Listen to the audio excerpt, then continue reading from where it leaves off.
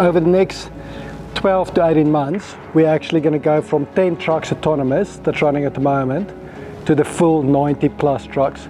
So this is an ideal opportunity for us to retrain our truck drivers to actually go and work in the lab, go and become apprentices, trades assistants, go and work at port and rail. So it's a great way for us to actually give a next career, a different career to our truck drivers, and we're absolutely committed to this. To get to this incredible milestone is so exciting for the whole community, and I think as we put that message out today, it's really going to make a seismic shift in what people believe is possible. We are setting a new world standard for autonomous haulage when it comes to automation together, so it's very exciting and it's breaking new ground. None of us would have been here, none of us would have been able to do this if it wasn't for the vision of our chairman, Mrs. Reinhardt.